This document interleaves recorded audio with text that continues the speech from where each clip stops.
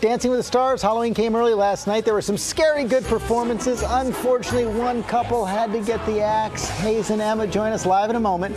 First, Jesse has a look at all the action. Hey, Jesse. Hey, George. You know, the vampires and werewolves were out for blood on the dance floor last night, or at least high scores. Take a look. Spooktacular spectacles. Things even getting a little hairy on Halloween night on Dancing with the Stars. Sexy boy. With only 5 weeks left in the competition. Bindi Irwin tapping into her spooky side for Fright Night. She and Derek Huff holding their reign atop the leaderboard with a perfect score. That was an Argentine tango masterclass.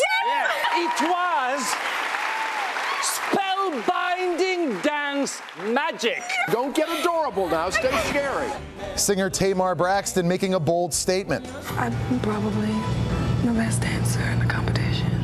But the judges didn't seem to agree. For me, there's still a disconnect when you guys dance together. You didn't feel that? But at the end of the show, Hayes and Emma.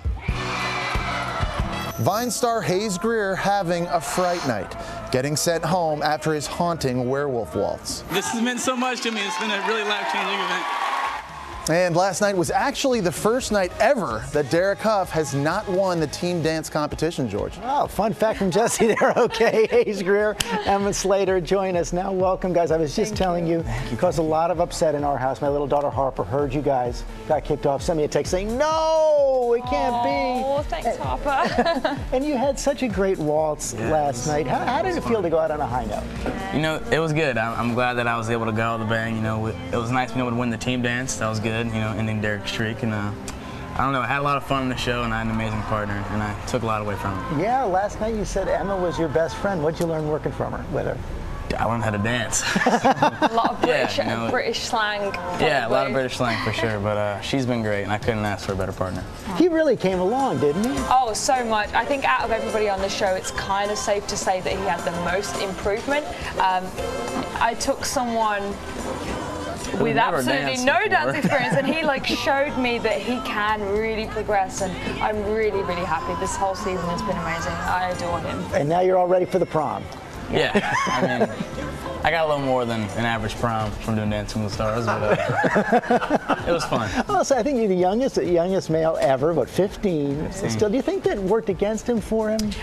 I think it worked for him. I think that he had so much energy. I had to stop him from climbing up the walls sometimes. Right. Yeah. So it really helped in rehearsal that he didn't peak. He was with me the whole time. He had a lot of focus.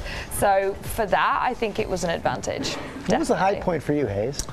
Well, yeah, there's definitely ups and downs with being my age and whatnot. So you just gotta find your advantages and use them. And frankly, I think that having Emma as my partner, she used me and my age and my demographic to our advantage, and I had a great time on Dancing with the Stars and made some really great memories. I'll bet you did. You know, I got to ask you about the switch-up night. Yeah. Alex Scarlato's broken nose. Broken nose. What happened there? I felt so bad, honestly. And then when they took him to the hospital, it was just awful. I basically turned and I just clipped him with my elbow, and we heard this awful crack sound. Oh, I was devastated.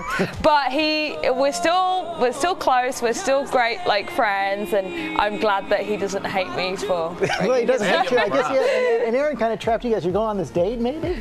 We didn't go on a date yet. We'll see. We'll see what happens. Yeah. Props. He danced with a broken nose. Yeah, I should, because I've kind of broke his nose. Yeah. Okay, who's going to go all the way? I want to see Alec go all the way.